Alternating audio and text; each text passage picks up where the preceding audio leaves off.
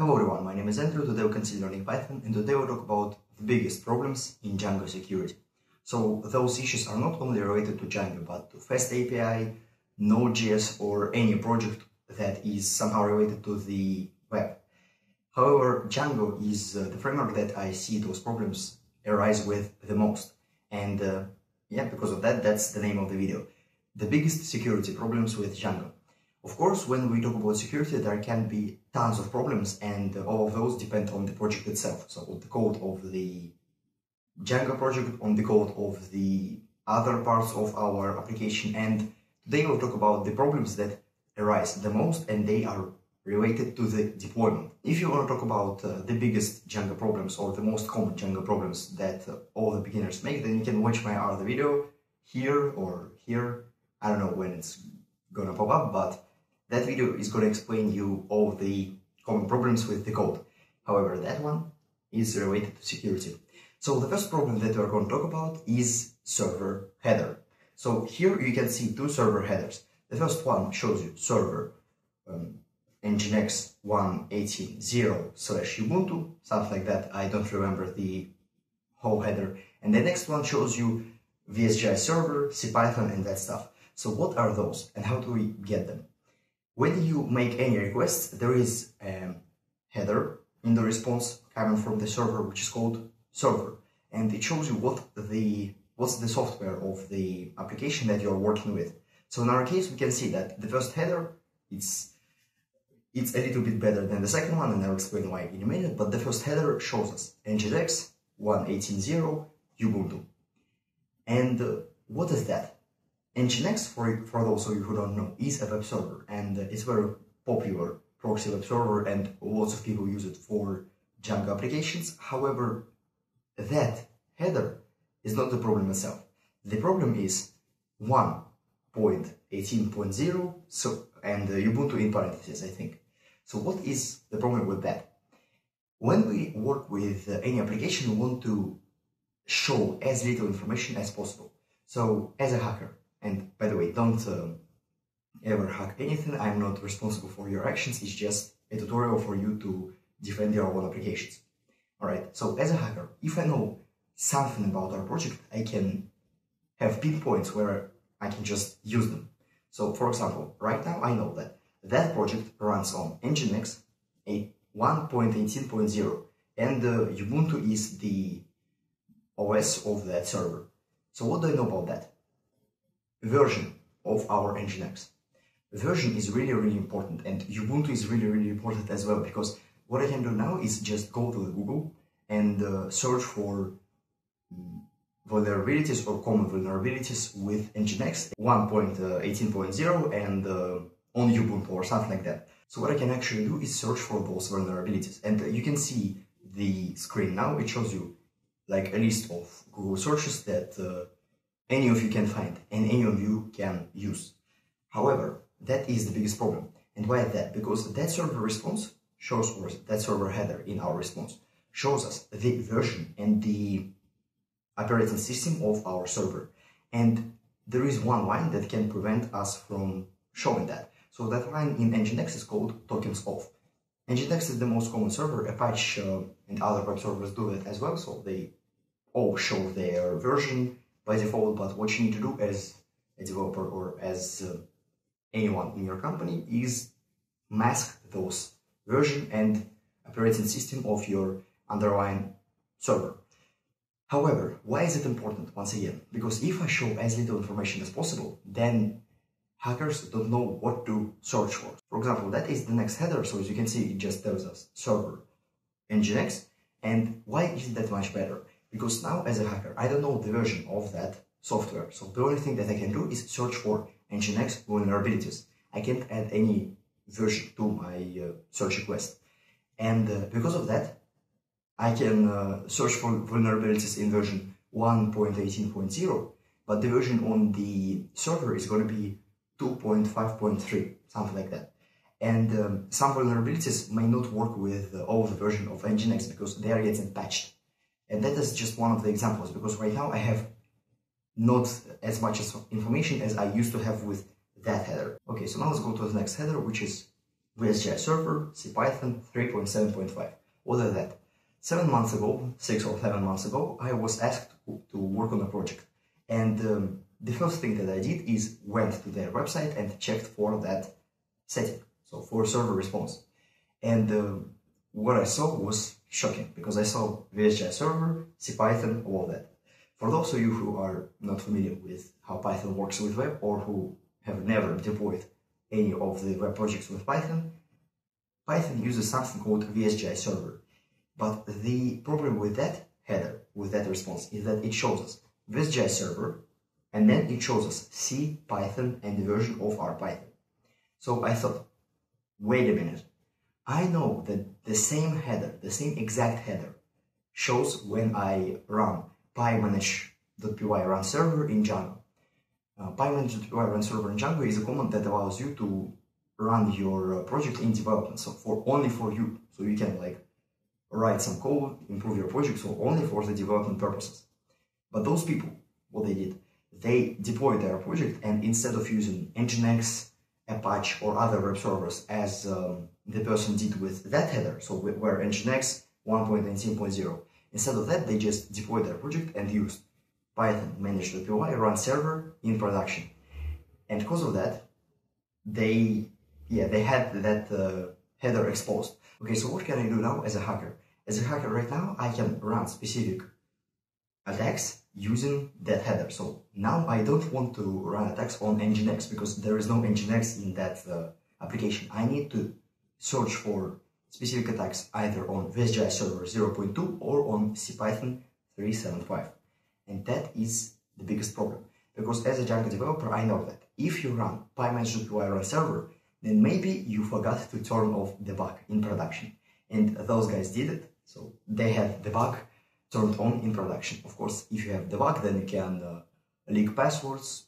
Yeah, you have debug. It's only for development purposes, and you should never do that in production. So you can do whatever you want with the project if your debug is on. And yeah, kind of like that. That's the story. So what do we need to do with two of those examples? The first example, where we have Nginx 1.18.0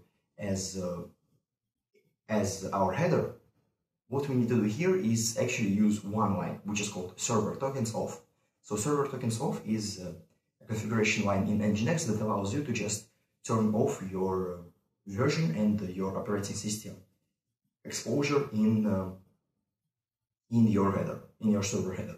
It basically just one line you write in your Nginx config file, and yeah, you restart your web server, and that will work fine. So now you can see the server Nginx response once again, because now we don't have a version, and that is better. Yeah, I showed it to you. And with CPython and all that stuff, that's just a mess, and we should never run pymanage.py run server in production. What we need to do is run Nginx with server tokens off.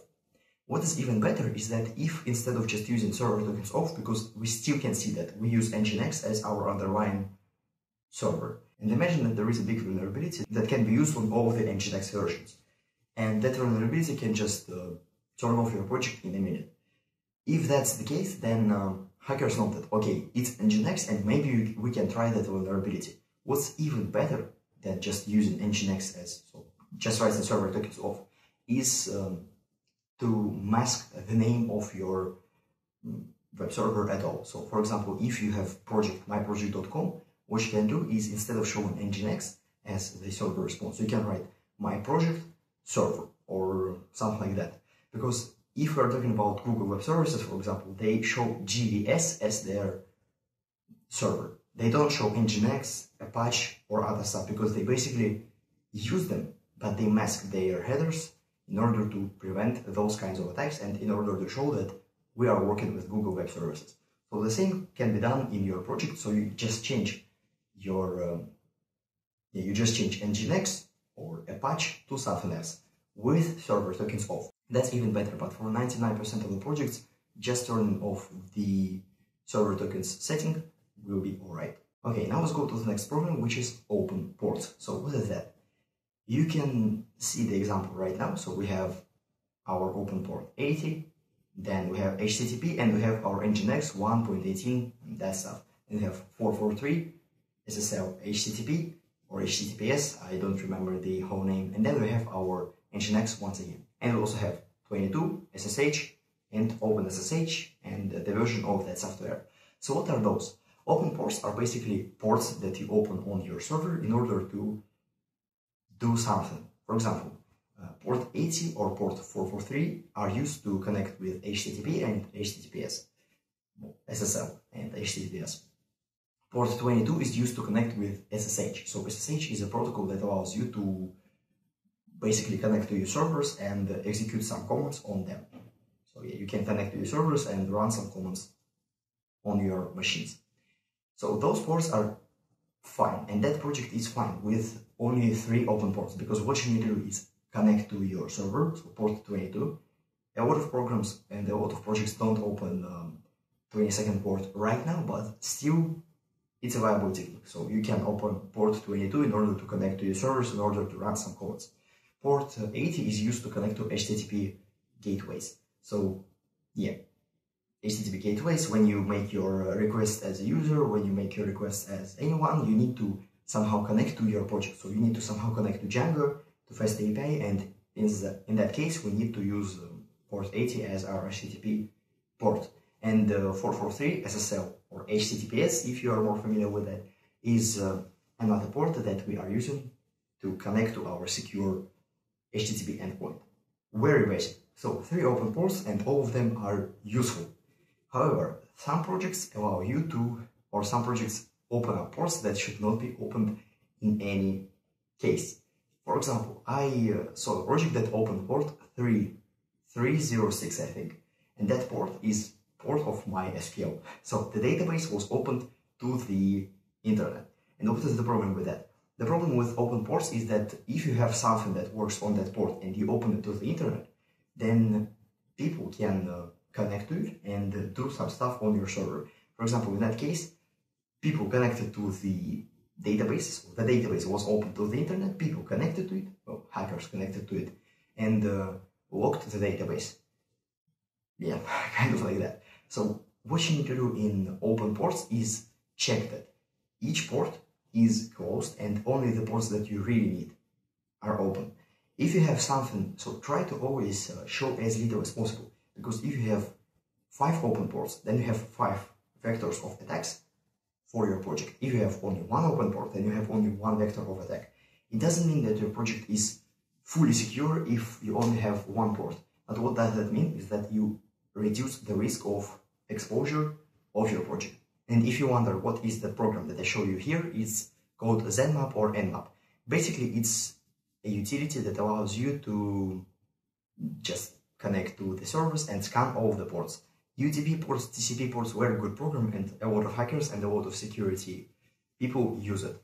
So yeah, Nmap or Zmap, if you want to download it, you can see the name. You can download it on Linux, macOS. It's not a net, it's just a really good program. What you can do here is scan for, so write your IP address or write your domain name to the program, and then scan for all the open ports. Aside from that, as you can see, we can observe that we have Nginx 1.18.0 Ubuntu and we have OpenSSH. So never forget that if you have open ports, then it's even better if you close all of the names of those services. So you have an open port and we have a service or a program that works on that port. If we close the program itself, then it's better, because the only thing that we have right now is open port. In that case, it's pretty good because we only have 3 open ports, but what's not good is that we have Nginx 1.18.0 as our program, so we can see that we have Nginx web server as a program on that server, and we also have OpenSSH and the whole version of that OpenSSH. Using that OpenSSH software, I can predict, or I can guess that the OS of that server is Linux, because it basically says Linux in the OpenSSH service itself, so in OpenSSH service description. So what you need to do is mask all of that stuff. Yeah, so as little information as possible. If you can, mask that stuff without breaking anything. So some programs may require you to show their versions in order to connect to each other. But if you can, mask all of the stuff and show as little information as possible. Okay, and the third big problem is Open Admin Panel. So Open Admin Panel, what do I mean by that? If we have a Django project, what we need to do is close our admin panel for all of the people that do not belong to our organization or to our team. Because if our admin page is open to the internet, what I can do is go to it. And if I have an ability to connect to your admin page and write username and password in order to get in, what may happen is that hackers will either get my passwords from, I don't know, from unsecure Wi-Fi locations, or they may get my passwords, my usernames or other usernames and passwords from phishing or from some other sort of activity. And if they do, they can just connect to your website, write the password and write the username, and go into your admin page and change anything that they want in your database and in your project. So that is very, very bad, obviously. And what you need to do is just close your admin panel with some sort of network protection. So you can either use VPN, so virtual private network, in order to connect to your server and allow only the IP addresses that are using that VPN to access your admin page. So all the other people will just see 404 not found or 403 HTTP code, which is forbidden. But what you can actually do is just buy a VPN or ban all of the connections that go into your project outside of your organization's network. Kind of like that, because username and passwords are not enough. So you need some kind of security that allows you to really check that the only people that access your admin page are the people within your organization. What you can do with Nginx is ban the IP addresses or only allow the IP addresses of certain ranges, or even certain IP addresses like 1 to 1 to 1. And yeah,